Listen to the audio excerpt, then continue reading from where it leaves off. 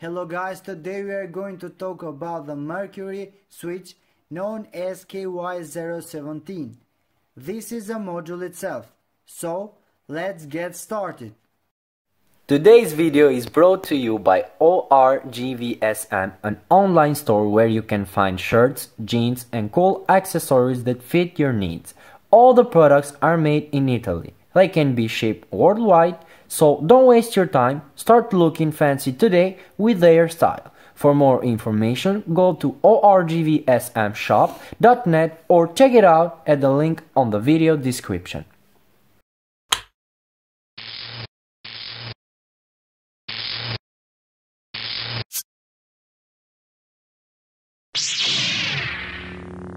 This module has integrated on board a Mercury switch, one resistor and one LED.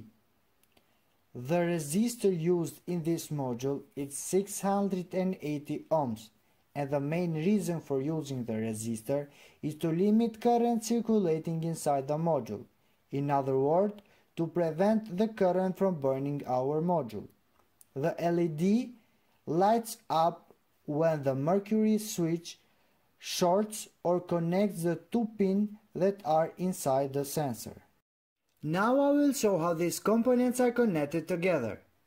There we have the sensor itself, and of course the resistor R1 and the LED L. On the right you can see how the pins of the module are connected on this board. So we have in red the flow of the voltage, we have in black the flow of the ground, and of course we have in green the flow of the signal. The Mercury switch module has inside two contacts and a mercury liquid. In a normal state, the module will give a signal that will be high, but when the mercury liquid shorts or connects the two pins together, the signal that the module will give will be low, causing the LED in the module to light up. So the LED will be on only when a mercury liquid touches both contacts. So let's talk about the pins. The pins in this module are three. We have the ground pin with a minus sign, the voltage pin is in the middle, and of course we have the pin of the signal with an S sign. So let's talk about the signal.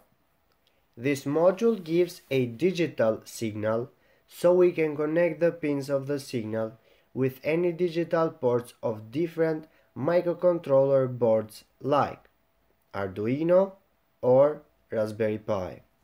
That's it guys for today. If you like the video, hit that like button. If you want more videos like this one, hit the subscribe button with the bell icon so you'll be notified for every video. We upload new videos every day, so the only chance to see them first is of course through subscription. Don't forget to check our social media and see you guys next time.